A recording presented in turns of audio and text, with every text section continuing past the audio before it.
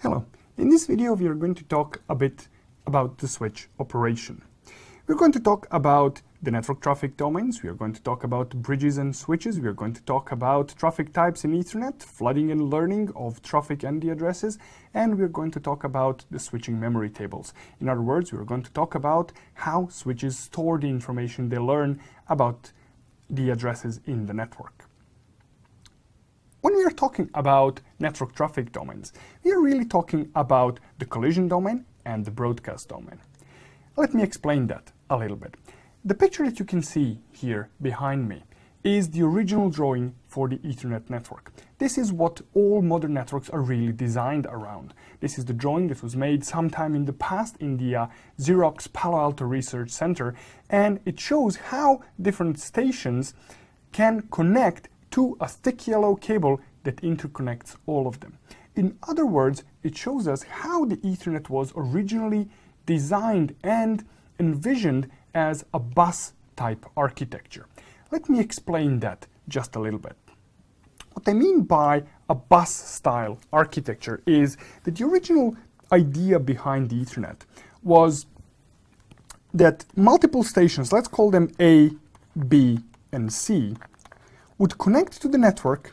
That would be really just one cable, and that they would all three connect to that cable. That meant when station A was transmitting the traffic to the cable, this traffic would eventually reach both B and C. But it also meant when, for example, B was transmitting, this traffic would reach C, but it would also reach A. This created a kind of a problem, the problem called the collisions. If station A tried to transmit the traffic at the same time when station B attempted to transmit the traffic, those frames, that traffic, would collide on the shared cable, on the shared bus, and we cannot have that. This needs to be either detected or avoided altogether. In Ethernet, that implements a technology called carrier sensing multi-access with collision detection, we try to detect the collisions. If two stations, like in our case A and B, try to transmit at the same time, they're going to hear that other station is transmitting at the same time, they're going to stop their own transmission, they're going to back out of the transmission, and then they're going to wait for the random time. During this random time, the two of them are not going to be transmitting. This doesn't mean that our station C won't be transmitting. It can start transmitting at the same time or during the waiting period that A and B are undergoing, but this is besides the point. The really point is here that the stations, when they attempt to communicate and they detect a collision, they're going to stop transmitting, they're going to wait, and if there is a silence on our shared cable, only then they're going to start transmitting again. Which means that on our shared network segment, only one station can transmit at a single point in time. Now, this may not seem like a big deal, but it actually is a pretty big deal. Because think about it. Imagine that the total bandwidth available on our cable here is 10 megabits per second. If this is the total bandwidth available, it is total bandwidth available if only one station is transmitting. But what if we have three stations transmitting at once? Well, at that time, if all three are attempting to transmit simultaneously, our effective bandwidth is not 10 megabits per second, it's 0 bits per second, because when they start transmitting, they need to back off because they detected a collision. That means that if only one station can transmit on a time, the effective bandwidth that can be used on this shared segment depends on the number of stations and the amount of traffic they are attempting to send. So now it may become a little bit more clear why collisions are important. Now, in the traditional Ethernet network, the one that looks pretty much like this, collisions were a problem. Even though collisions themselves are not an error situation. This is something that Ethernet is designed to handle. It's designed to detect, and it has this algorithm, the backoff algorithm, that attempts to solve it. But nevertheless, we need to do something about it if we want to have an effective transmission in our network. Now, we are here really in ancient history of Ethernet. The evolution from the bus design that we have here was to move on to really a star design in our network. Let me explain that a little bit. So instead of connecting all of our devices to a shared cable, we decided that we're going to put some sort of a device. Let's call it a device. So I'm just going to call it D here. And we have our three stations, A, B, and C, connected like this to this device. Now, when station A transmits the traffic, device D is configured to replicate whatever comes in here, send it to B, and send it to C. In other words, we have created a hub and spoke design. And really, this device here was what hub was. You may be thinking, do we have any collisions here? In fact, we actually do have some collisions here. Because if we zoom in to what is happening in the hub, really what we have is a kind of a yellow cable. Here are A, B, and C, and they connect like this to our hub. So whatever arrives from A goes to C and goes to B. In other words, really, we have this in a smaller package. So hubs themselves were really just a multi-port repeaters of the traffic. They still maintain a single collision domain. In other words, anything that A sends, B and C are going to hear.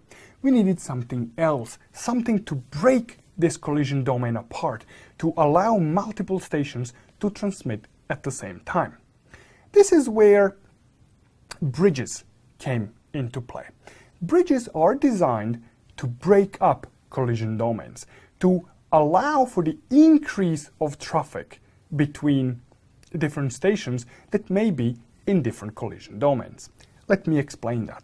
Imagine that we have a network that consists of our three devices, A, B, and C. Again, so we have A, we have B, and we have C. And they are connected to this hub. So here we have a star, but as we know, this really is one collision domain.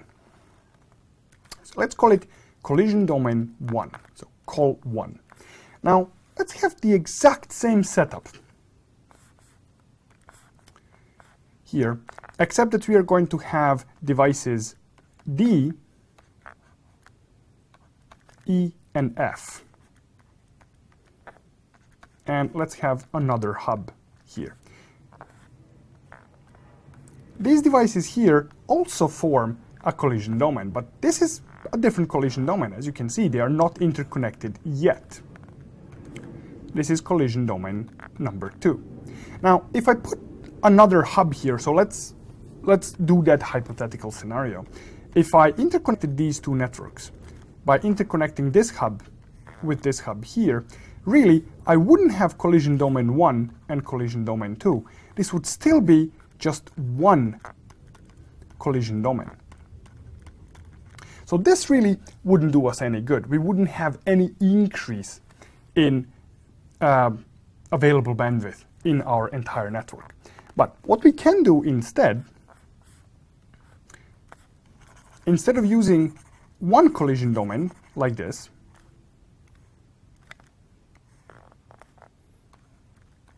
let me just clean this up a little bit. Collision 1, collision 2. If we had some sort of a device that could interconnect these two collision domains without passing the collisions across, we could have more bandwidth available overall in our network than if we had this as a single collision domain. In other words, if I had traffic that was happening here between A and C, and traffic here between D and F, these two types of traffic, these two conversations wouldn't have any influence, any effect on each other, because they would be in different collision domains. That means that A could speak at the same time when B is speaking. Overall, we have increased the available bandwidth in our network. this device here that accomplished this feature was called a bridge. Bridges are designed to break apart collision domains. But in Ethernet, we do have special kinds of traffic. We have broadcast traffic. Broadcast traffic is the traffic that is sent from one station and is actually designed to go to everyone in the network. Bridges are not designed to break apart broadcast domains. In other words, even though we have created here two collision domains, collision 1 and collision 2, this is still one big broadcast domain. So this here is broadcast domain 1, or let's just call it broadcast domain. So here we have it. This is what collision domain is and what the broadcast domain is. When one station is sending traffic, all the broadcasts are heard by everyone else. This is what bridges do. They design multiple network segments. They break apart collision domains while maintaining the same broadcast domain across. What if I wanted to have more than just two collision domains? What if I wanted to have, say, 3 or 4 collision domains? How would I go about doing that? Well, I would need to have a bridge-like device that has more than just 2 ports, more than port 1 and port 2. Really, this is what switches are. Switches are multi-port bridges. They are designed, again, to switch between multiple LAN segments, but there are some significant differences between bridges and switches. According to Cisco documentation, bridges are simple devices that implement their functionality in software. Switches, on the other hand, implement their functionality in hardware using dedicated processing units called the ASICs. Really, that may or may not be true, right? The Cisco correct answer is this is the difference. The real difference is that bridges have only 2 ports and switches can have any number of ports. You can have 4-port switches, 8-port switches, 768-port switches, 2,000-port switches, 4,000-port switches. These are really, really high-end devices. But switches, modern switches, do have some additional functions, some additional features that are not available in bridges. These are VLAN support, which is basically creating multiple virtual broadcast domains. This warrants some explanation. Let me talk about VLANs a little bit. We're going to talk about VLANs a lot more a bit later on, but I want to just kind of bring you in the concept of the VLAN right now, because in this day and age, talking about switching without VLANs makes no sense. So let's talk a little bit about the VLANs. Imagine that you had an enterprise, a company, consisting of 3 departments. Let's say that you had an engineering department, that you had a marketing department, and that we had a sales department. In engineering, we had 20 workstations. In sales, we had 9 workstations. And in marketing, we had 3 workstations. And the only thing that was available to us were 8-port switches. How many switches would we need for engineering department? Well, we would need to have 3 switches. For marketing department, we would need to have 2 switches, even though 1 switch would be used with 1 port only. And in the sales department, we would need to have 1 switch here. So in total, to make this network work, we would need to have 6 switches for the total number of 32 physical ports that were in use. Now, I don't know about you, but I think that this is a terrible, terrible waste of physical resources. What if we added, say, 3 more people or 4 more people into our engineering department? We would have to add a whole new switch. What if we removed 1 or 2 seats in our sales department, leaving just 1 workstation there? We would still need to have a physical switch available to accommodate for this number of workstations. This is why VLANs, or the virtual LANs, were designed. They're designed to solve this particular problem. You may recall here in the previous drawing on our whiteboard that I said that even though we used bridges or switches, really, because they are the same thing, they divided the collision domains. They haven't created multiple broadcast domains. If you want a real separation of traffic in a different broadcast domain, so that the broadcast traffic from one department is not seen in another department, if you want to create some sort of security policies between these departments, you really want to segment this network into multiple broadcast domains. The only solution for that without the VLANs is to actually use multiple physical resources, multiple physical switches. But with VLANs, what we can do is we can take one switch and divide it into multiple virtual broadcast domains. So here we would have a broadcast domain 1, a broadcast domain 2, a broadcast domain 3, a broadcast domain 4. So ultimately, what VLANs are is just a way to segment a single switch into multiple broadcast domains. This is what switches do. As I said, I will talk about VLANs a lot more later on. Moving on to other topics, I should just mention that switches do support other advanced features that I haven't mentioned yet.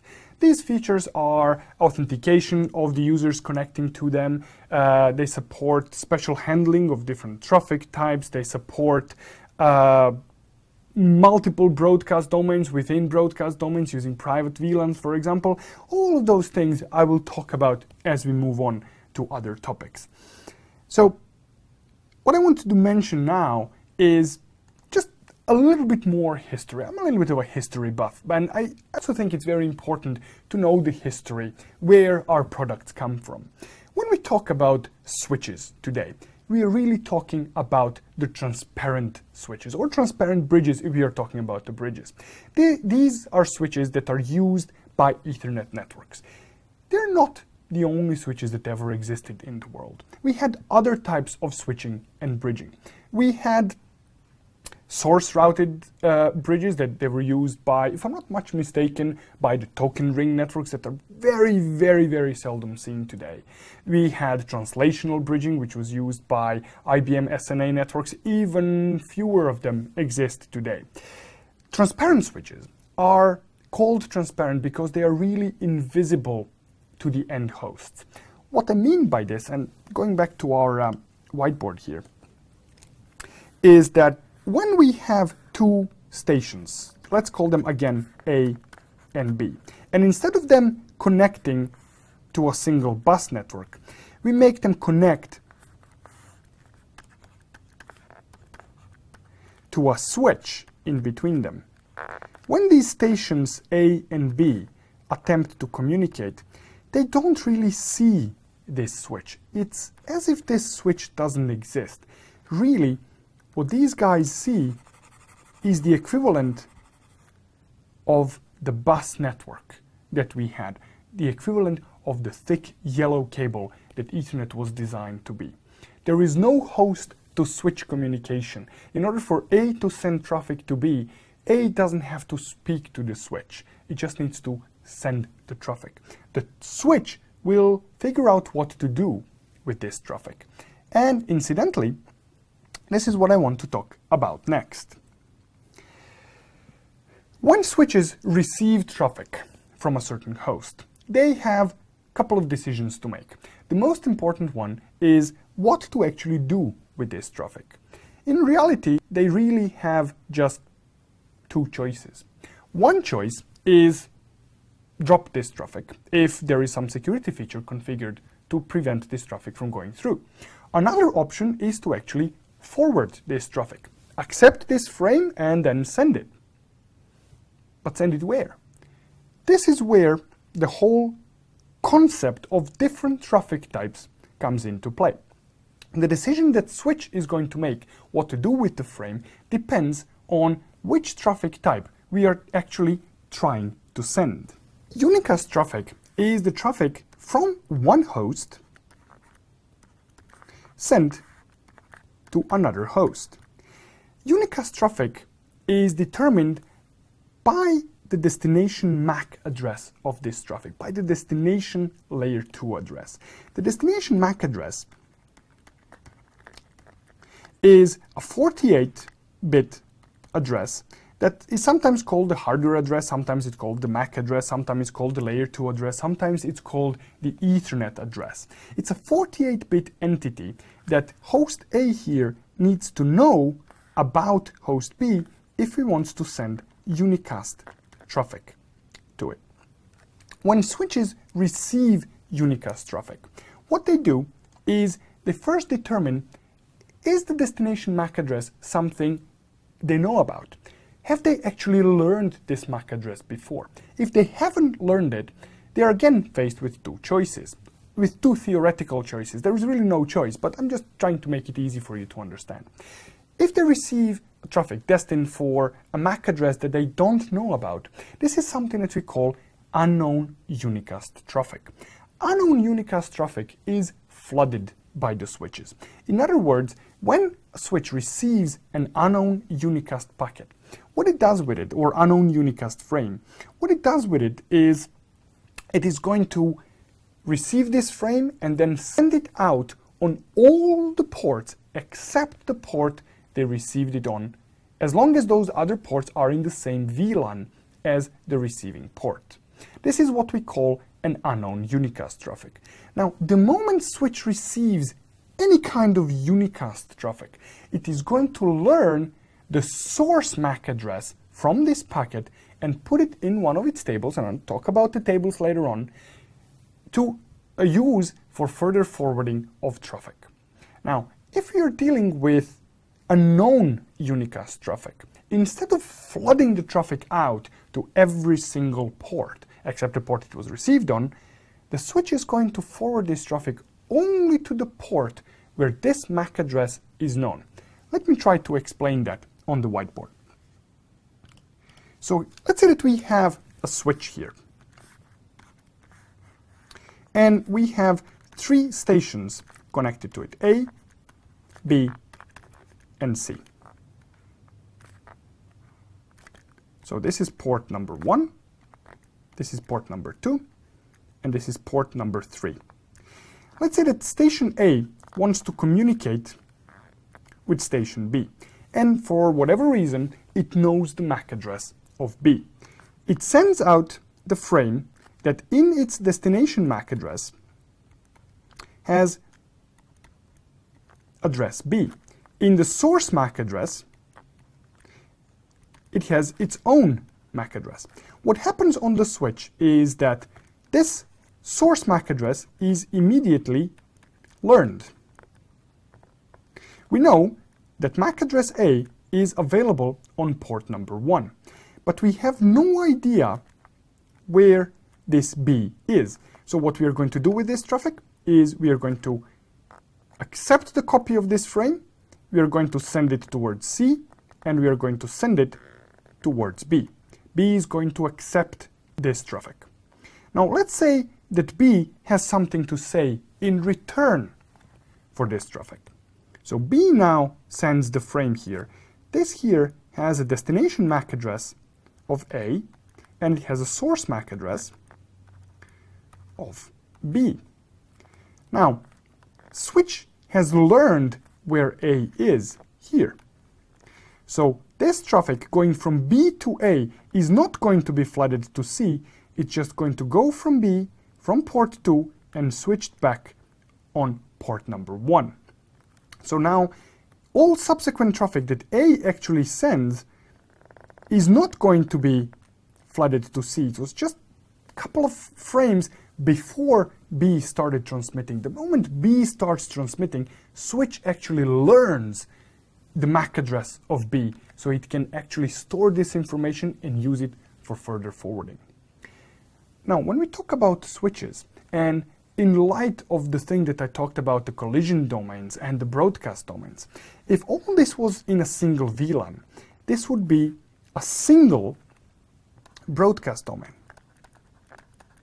So you see why it's important. It's not only about the broadcast traffic, it's also about the unknown unicast traffic, because unknown unicast traffic from A was sent to C, even though C had no use for it. This was traffic destined for B. It wasn't destined for C. But also, important thing to recognize here is the extent of our collision domain. This here is the collision domain 1. This here is the collision domain 2. And this here is our collision domain 3. Which means that in our network here, we could have a conversation between A and B, and conversation between C and, let's say, a fourth station here that we haven't used before, D, which would again be in its own collision domain. So this would be collision domain 4. We could have a conversation between A and B, and we could have a conversation between C and D without them impacting each other from the perspective of the available bandwidth in our network. Still, the unknown unicast traffic would be flooded and broadcast traffic would be heard across this network. Broadcast traffic is really not from one to one, it's from one to all. Broadcast traffic is, in our previous example, if station A wanted to send the traffic that goes to B, C, and D. It's very important to make a distinction between the broadcast traffic and unknown unicast flooding. Unknown unicast flooding is operation on the switch that switch performs in order to simulate the thick yellow cable. The broadcast traffic is a functionality of Ethernet that allows the stations to communicate one to all. It's actually fundamental for operation of Ethernet because many protocols actually rely on this functionality.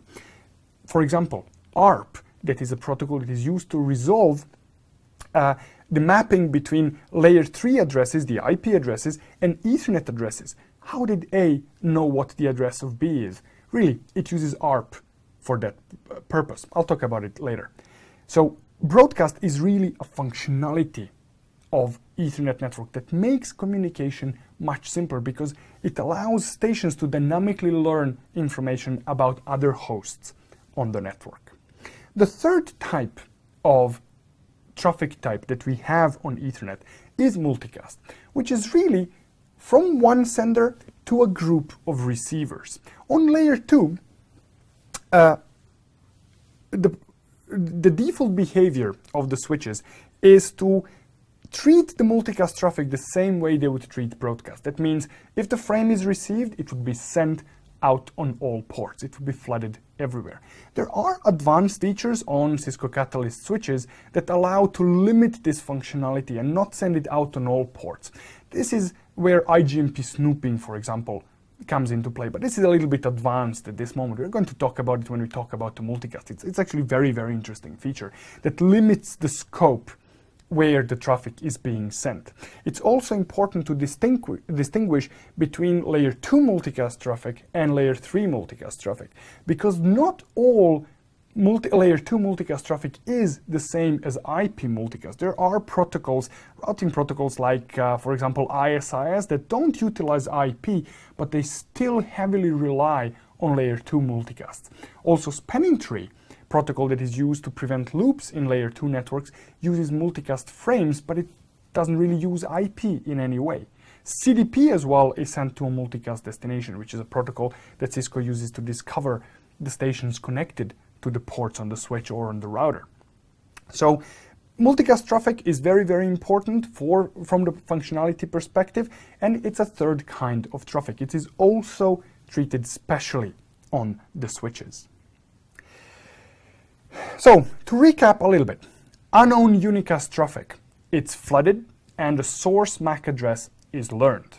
It's learned and stored in a special switching table, coming up in a moment. What we mean by flooded is, as I described, the traffic is forwarded on all the ports in the same VLAN except the port it was received on. This is what I want you to remember. This is a key point, what flooding actually means in layer 2 context. Then we have a known unicast traffic. Known unicast traffic is the traffic that is sent towards the destination, towards the MAC address that switch has already learned about. And we covered how the learning is performed. Then we have broadcast traffic. It is flooded. It is sent out on all the ports except the port it was received on. I talked quite a bit about how switches learn information. Now let's see how switches store this information, where they store this information. I'm going to talk about different switching tables. The first one is a relatively simple table that we call the CAM table, or the Content Addressable Memory table, otherwise known as the MAC address table. This is a relatively simple table that stores the information about all the MAC addresses learned, on which VLAN they have been learned, and on which port they have been learned.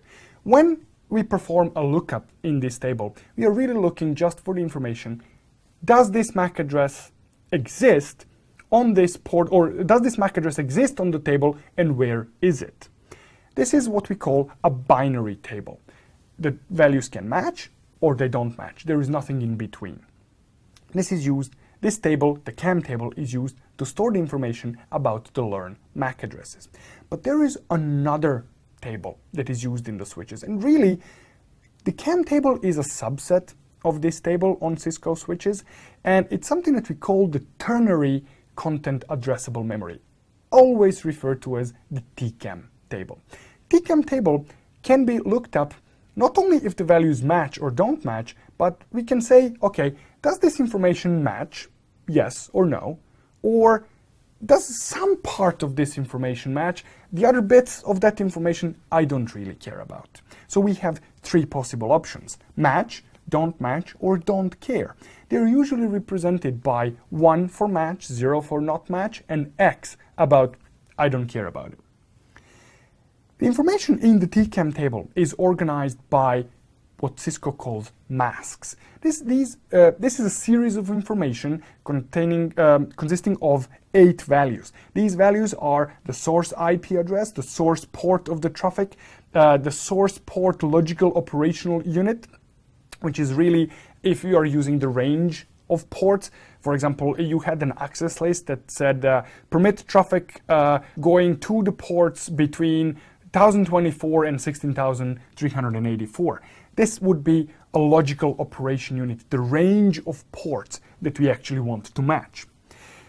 We have destination IP address, destination port, and destination port logical operational unit. I forgot to mention here, I see it now, that we also have the IP TOS, or the type of service information. So these 8 values, or 134 bits in total, form a mask in our TCAM table that we can use to match against.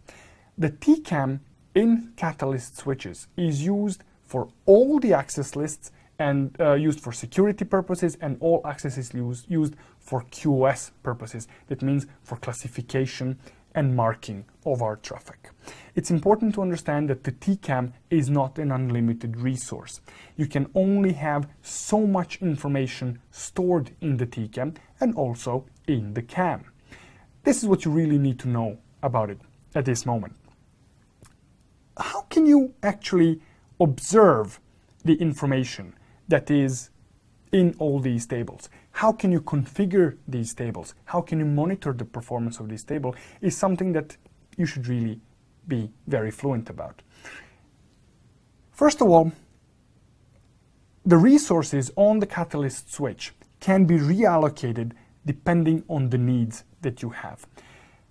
Let me talk about it in my terminal. So here I have a switch, my Cat1. The first thing that I'm going to show you is something that is called the Switch Database Management, or Switch Database Manager, or the SDM template.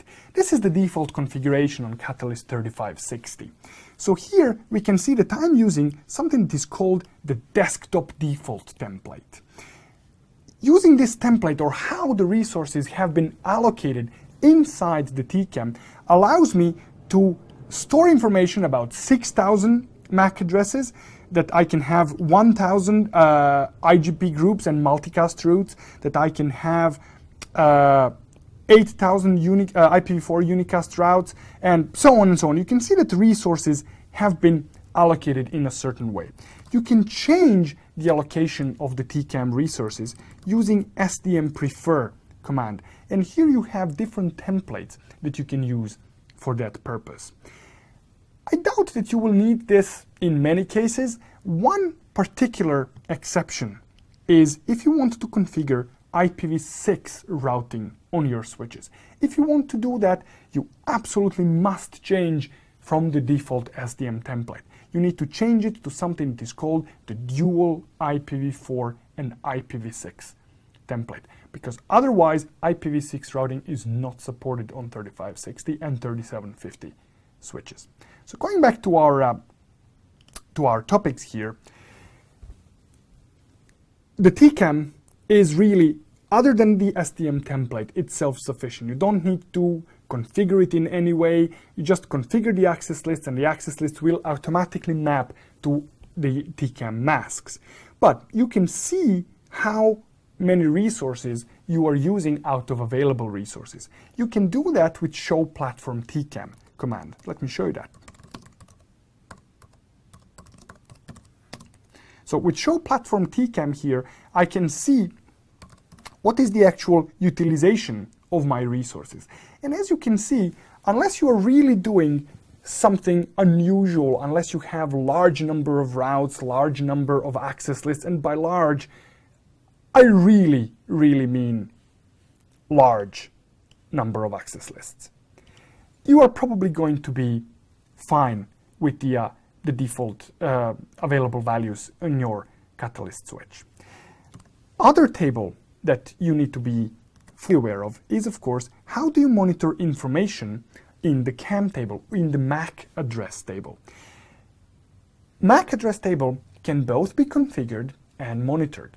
By configuring CAM table, MAC address table, we mean, can you configure static entries there? By default, I told you that the MAC address table will be automatically populated when the information is learned from our traffic. But you can also statically map certain MAC addresses to certain ports and VLANs on our switch. Let me show you that in action. So here I have show MAC address table. This shows me all of my MAC addresses that have been learned on this switch. So here I can see the VLAN, the MAC address, what kind of type it is it dynamic or is it statically learned, and on which port is this learned. CPU here refers to the switch MAC addresses. So anytime you see a CPU here, you know this is the local switch. This is the MAC address on this switch actually. And here I can see that in our VLAN 1, I have some number of dynamically learned MAC addresses on different ports. But I can also tell my switch that, for example, I have MAC address static, and let's map some fictitious MAC address here to VLAN 1 to port number 1. Sorry. So now, if I take a look at my MAC address table for VLAN 1, and as you can see, you have different options. You don't always have to look at the whole table. So here I'm using show MAC address table dynamic VLAN 1, which will show me the MAC addresses in VLAN 1 that have been dynamically learned.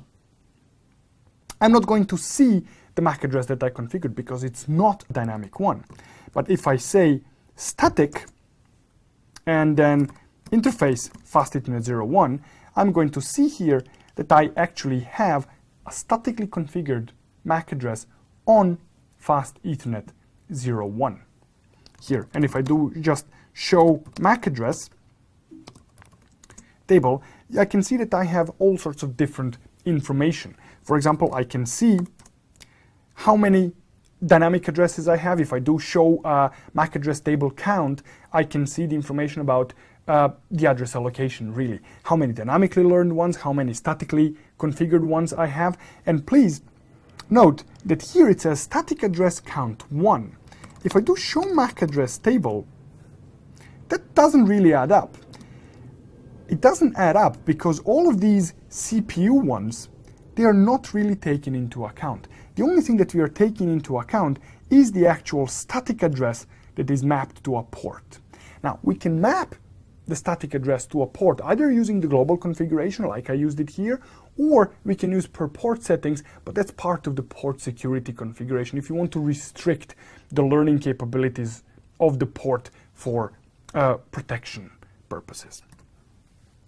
So you can monitor the information about the CAM table using show MAC address table.